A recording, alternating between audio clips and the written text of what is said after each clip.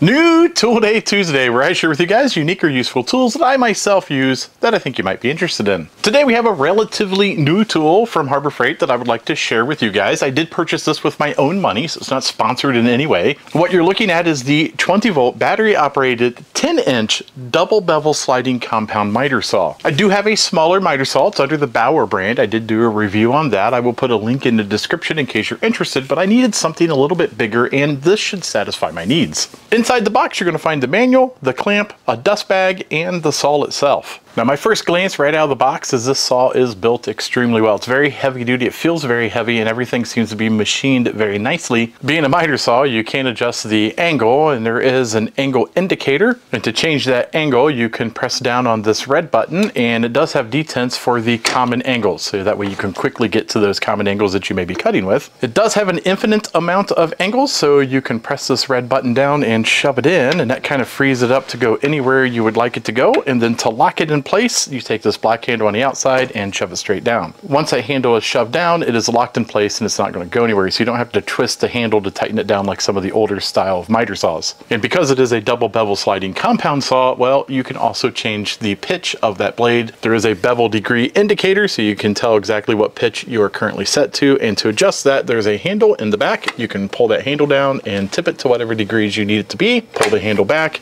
and that locks it firmly in place. And if you need to access that with your left hand, it's not a big deal because the lever goes all the way through, so you can access that on the left side, and you can also see the gauge on the left side as well. And as indicated in the name, after all, it says double bevel sliding compound saw, it does slide on these rails, and it slides extremely smoothly, I must add. So there's probably some really high-end bearings in this particular model. The fence can be extended, and everything locks down by knobs, so if you want to lock it in place, you certainly can. The grab rails also extend a little bit and also lockable by a knob, and the grab rails are kind of tall enough that it acts like a little bit of an extension to the table, so I think that's kind of nice. There is a locking pin that allows you to lock the saw in its down position. There's also a knob that allows you to lock the position on the bar so it can't travel. The saw does require two batteries, two 20-volt batteries, and it says minimal 5 amp hour or greater. We're going to use two 5 amp hour batteries because, well, that's what I currently have charged, but it'll take the bigger ones if you have them. There's batteries clip in, just like any other Hercules battery, and just like the Bauer miter saw, it uses a shadow to cast the line onto your work. I really appreciate this. You don't have to worry about ever aligning any lasers. It's just using a simple light and casting a shadow from the blade itself. So the big question in everybody's mind is, how well does it work? Well, let's find out. I have a 2x6 in here. It's just standard pine. We're going to make a cut and see how well it handles cutting that.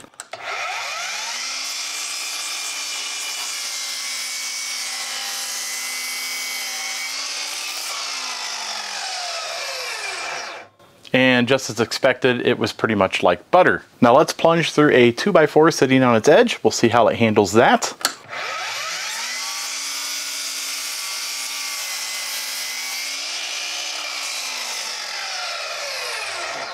And again, it had no problem at all. The blade that is provided does an extremely good job, as I would expect out of a Hercules blade. Remember, Hercules is Harbor Freight's top tier. And for a quick final test, I think we'll cut this 2x8. This is treated pine.